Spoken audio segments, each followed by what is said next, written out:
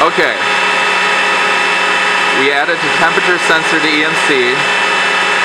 The top number is the raw voltage from the analog to digital converter. The next row is the offset that the z-axis is going to move based on the temperature of the spindle. The bottom number is the actual temperature of the spindle. So as you can see here, it's offset 1.5 thousandths.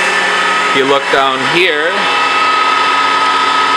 we are offset 1.5 thousandths.